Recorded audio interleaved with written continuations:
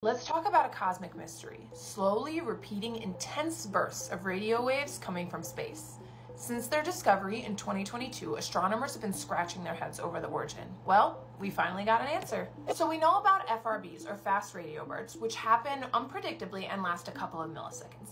This one is consistent and much longer. It's been happening every 18 minutes on the dot since its discovery, probably long before that.